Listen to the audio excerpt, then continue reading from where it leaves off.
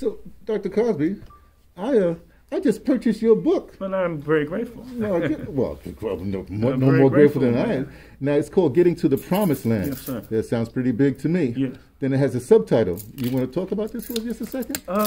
Yes. Well, first of all, welcome to the ADOS conference. It's been a phenomenal conference. Mm-hmm. And I mean, in the midst of COVID-19, I think we've exercised wise health protocols, but yet people have come, and I think in many ways, this conference this year exceeds our initial conference, and I thought the initial conference was phenomenal. But anyway, back to your I'm your with question. you. I was at the initial conference Good for you, too. man. I'm Good going for like, you. hey. Good for you.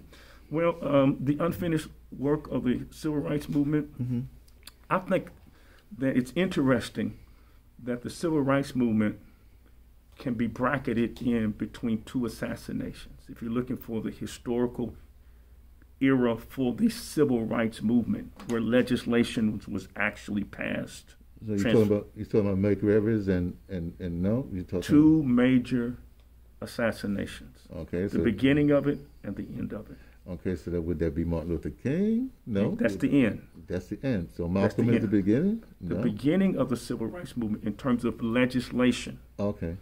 Okay, so you're talking about civilian rights, legislation, the beginning of the modern day civil rights movement. Now, there were events that took place that helped to foster it along. But if you talk about legislation, the two assassinations are these, and it's critical. November the 22nd, at 1 p.m. at the Parkland Memorial Hospital, John Fitzgerald Kennedy was pronounced dead from the bullets of Lee Harvey Oswald. Yeah, so 1 p.m. Yeah. 1 p.m. at Parkland Memorial Hospital. That's the first assassination. That's in '63. 5 years later, in '68, at about 5 p.m. in the evening, on the Lorraine Motel in Memphis, Tennessee, Martin Luther King Jr. was assassinated. Okay. So the first assassination was Kennedy. Second, closing it, is King. And during those 5 years, legislation was passed for the purpose of giving black people citizenship rights. And the legislation was passed was the following year after Kennedy's assassination was public accommodations in '64. 65, the following year, voting rights legislation.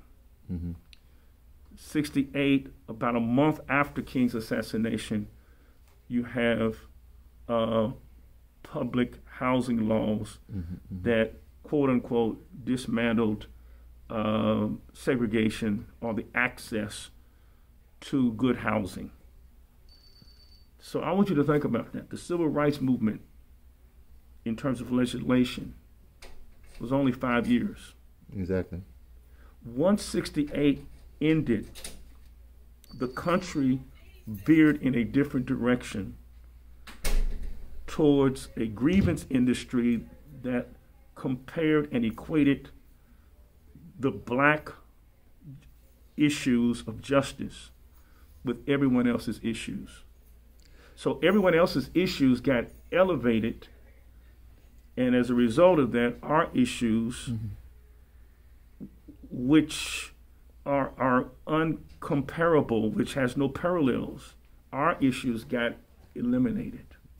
Not just ignored, but eliminated. Eliminated. So we didn't finish the civil rights struggle because where Dr. King was moving us towards was economic reparations and justice. And until black people have been given reparations, the civil rights movement is not complete. It has been diluted. So my book is trying to get us back to say, hey, I hear you talking about LGBTQI issues. Hey, I hear you talking about Me Too and women's issues. Hey, I hear you talking about immigration. But in the midst of this, let us not forget that we have an issue, namely with making black people who built the country, who have a unique experience in the United States, making us whole. Well, just as not a side note, but just a question, you framed it with the 2 assassinations. Other people would say, let's deal with just the president, Lyndon Johnson, that those stuff happens between Lyndon Johnson. It's a political thing. So and he's the one that actually started the whole thing with affirmative, well, law for affirmative action, but shortly afterwards the Supreme Court said, hey, no, let's put everybody in there. So how do you square all that? I mean, do you factor in LBJ? I mean, how do you...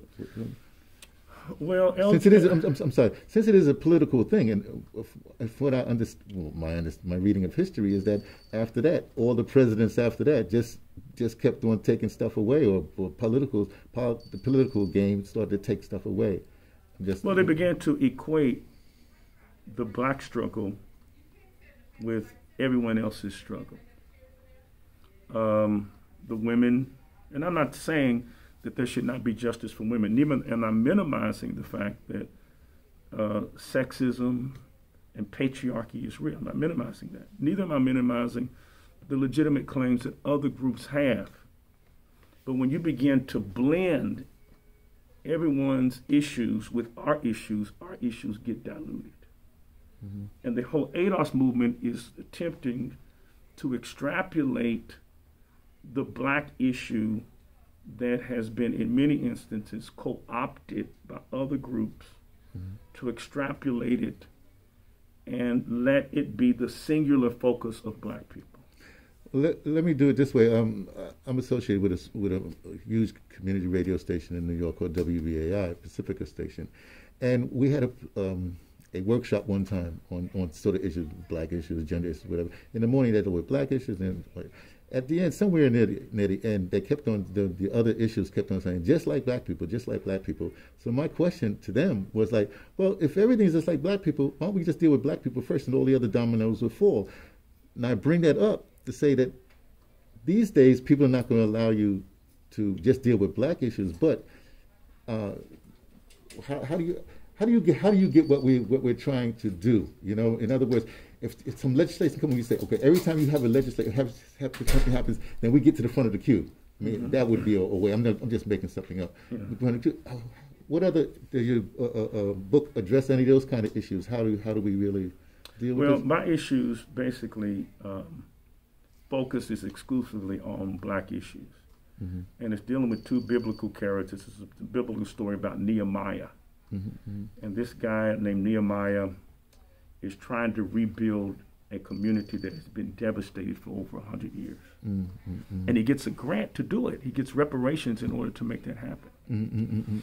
But once they start building, there are people or other groups who are trying to tap into the resources that were given and set aside exclusively for Nehemiah's people. And the way they determine whether or not you should be the recipient of the grants to rebuild the wall in front of your house, to rebuild your house, to rebuild your life, is they based it on lineage. So when you look at the book of Nehemiah, there were some people who were good people who came in and said, we want a part of that money. And Nehemiah said, let's look at the lineage to see whether or not you can trace your family back to when these Jews first had been decimated in 576 BC, or before the Common Era, when they were first decimated by the Babylonians. And if you can't trace your lineage because they kept the records back, then Nehemiah says, no, you don't get any part of this. This is fascinating to me only because, I hate to say this, but maybe I just don't go to church enough. But I don't hear a whole lot of preachers, wherever they are in the world, talking about this situation. is this maybe common? that's the reason why you don't go to church much. Well, I'm a deist kind of thing, but it doesn't matter. Hey, look, man. But I visit a lot. I'm saying I visit like when I'm home in Chesapeake. I go. There's a basilica now. And let me tell you, you have a reason to be a deist. I'm a theist. I am a Christian. I am a pastor. Mm-hmm. And I believe in God by faith. But you as a deist, not a theist. You got deist, theist, and atheist. Mm-hmm. There is some legitimacy in why you hold the position that you hold, because you're a thinking man. And to a certain degree, I am a theistic deist. Whoa. First of all, people may not know what deist is. Deist is just basically somebody says, "Hey, God wound the world like a watch. Wound the world like a watch." Yeah. Well, yeah, but he just says, "Hey, you got it. See you all later. Got something." That's God. That's deism. Deism is that God does not intervene. Okay. In miraculous ways. Mm-hmm. Okay. I believe that God intervenes. But I believe that God intervenes through human instrumentality. Surely. That's my theism. Mm-hmm. So those who are waiting for the east wind to blow a Red Sea open, I don't believe that's going to happen. Because if it was going to happen, it should have happened in the 400 plus years in which black people have been dehumanized and thingified and brutalized. It has not happened. Frederick Douglass, who was a lay AME Zion minister, said that when he was a slave, he prayed to God that God would deliver him from slavery, and God didn't do it. Then he said, I prayed with my feet. And after praying with my feet, which means walking away, that's how he got delivered. That's healthy theistic deism, in the sense that it was God who gave them the consciousness. Many times, people who think they're not Christian are Christian. They just don't know the labels because it's been misidentified. For example, spirituality. People say, I don't believe in spirituality. You can't see God. And I say, well, you can't. If you go, I can't see the Holy Spirit. Well, if you go get an X-ray, I promise you will not be able to see on the X-ray the Holy Spirit inside a person. However, you will not be able to see fear either. X-rays don't pick up fear. X-rays don't pick up rage. X-rays don't pick up passion. But you have them, even though, because they are spiritual realities. And the only reason you're here, you wouldn't be here in Louisville, Kentucky, from where you are, from South Africa, being here in Louisville, if inside you didn't have the Spirit of God in you, making you passionate about injustice. Paul Tillich, who Martin Luther King Jr. did his theological dissertation on, he studied Tillich at Boston University. Tillich said, God is the spirit in you that makes you angry with injustice. You just didn't know who it was.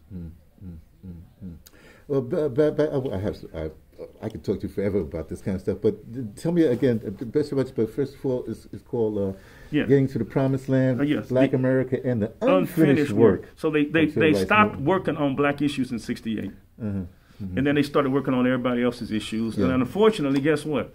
Black leadership in this country started working on everybody else's issues but our issues. That's what I was going to And guess what we're trying to do? We're trying to get black leadership in black America to start working on our issues. But the question is, who is the R?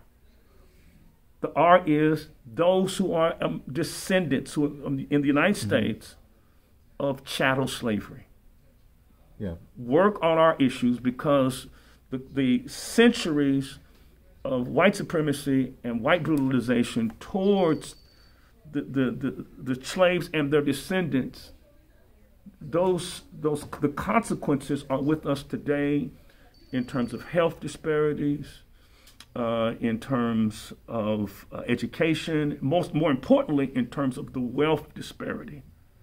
And that's because we didn't finish the work of the civil rights movement. We ended it. It got diluted. It got redefined. It got redefined as quote unquote integration. We didn't want to be integrated into white space. We wanted to be integrated into white wealth, white power, and white privilege, which means citizenship. citizenship rights. Well, isn't that what the leaders have done? They've integrated themselves, leaving the so-called, I don't want to say masses, but the people behind. But my problem right now... Man, you sound like a theist. But, why you call yourself a deist when you preach like a theist? Okay, look, I always follow Mr. Neil Fuller Jr., and he calls himself an eclectic pluralist. You're an I like that. I like that. Eclectic pluralism. That's actually what I am. I go to different... look, yes. I've been to the Holy City of Tubar. I've been bathed in the Ganges. I've a bunch of stuff. I'm sorry. Ooh, I'm just having fun with you, man. Yeah. No, sorry. Here's my question. So it seems as though we have unfinished business, but the leaders, they do not go back and say and deal with what they didn't finish. Yeah, well, that's the difference between leaders and office holders. Oh God! Oh boy! Okay, we got office holders. And that's why they get paid. They get paid. That's an office holder. Yes. Yvette Carnell, Antonio Moore, they're leaders. That's why we're here. You know. Okay. Leaders are people who have a vision, who understand what the issues are, and who are committed to tangible, measurable, quantifiable results. Our problem is the absence of leaders who advocate for our group. And so new leadership is emerging that is accountable, that is independent, courageous, and is accountable to black people alone. Okay. Well, thank you so much for this time. If there's anything else, just tell me. I want you to sell your book. Yes, the name of the book is Getting to the Promised Land, Black America and the Unfinished Work of the Civil Rights Movement. Is forwarded by the brilliant Dr. Cornel West. And it's a biblical blueprint based on the study of Nehemiah and Ezra as a model and blueprint for how Black America, namely the American descendants of slavery, can move towards and develop a path towards true justice. And you will only have true justice when black people are economically repaired for the exploitation and the damage that has been, the atrocity that has been committed against us. Thank you so much. I have to say one more thing. I have to ask this to be a question also. Your talk, your oration, your whatever you want to call it, you did yesterday was so magnificent. Everybody was just buzzing. I mean, they were I don't know, hairs, whatever was coming up on them.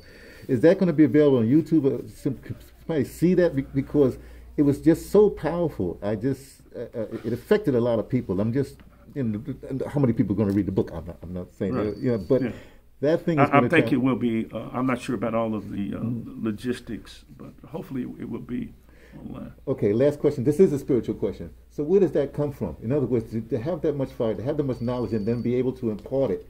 I mean, because like I said, there was sort of like, I know we're in the sanctuary when you delivered it, but I mean, there had to come from someplace. What is it that, I want to say, what is it that drives you? What kind of spirit keeps you sustained and blah, blah, blah? That's a good question. That's why I'm a theist, because I can only attribute it to God. That there is a God who is on our side. That the black liberation theologians like James Cone and Cecil Cone and Gayrod Wilmore taught us that God is on the side of the oppressed. And one of the ways that I experience God is with my utter rage with white supremacy. So I attribute it to God. Now, somebody else may call it something else. That's their prerogative, as long as we get the same results.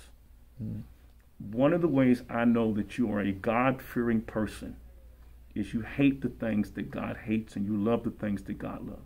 And according to the biblical record, one thing God hates is oppression. Amen. But we don't realize that because we have allowed whites to do our Bible interpretation from us. Let me say this thing, which may be the most important thing that anyone can hear. The Bible is not a self-interpreting book. It does not come with instructions which says, this is more important than this is where you start, this is how you look at a scripture. It's not a self-interpreting book. Human beings interpret the Bible, and they bring to the Bible their biases, their exposure, their experiences, and they look into the Bible to find things that help justify their presuppositions. The problem is that when you've got a wolf who is interpreting the Bible for the sheep, then the sheep become their own worst enemy. Mm-hmm. It's only when the sheep bring their issues to the Bible and say, no, this is what the Bible says to sheep, that the sheep are going to be liberated. If you've got what's called a wolf hermeneutic, and you're a sheep, you're through. You need sheep hermeneutic, sheep interpretation, sheep understanding of the Bible, sheep understanding of history, sheep understanding of reality, in order to truly be liberated. So for me, when I read not only a Bible, when I read history, I'm not concerned about what Thomas Jefferson said. I'm not concerned about what George Washington said. That's not history to me. History, for me, as a victim of America's crime against humanity, history for me asks questions: what were my ancestors thinking? What were my ancestors feeling? So, man, well, thank you. No, thank you. You know, I grew up in the South Bronx, and we never, a guy never tells the other guy, "I love you." I know they do that in sports now. We always say, "I got your back." So I love you, brother. Tell you, I got your back. Thank you, and I love you, and I got yours, man. Keep doing what you're doing, man. Okay, man. Thank you so much. Good. Okay.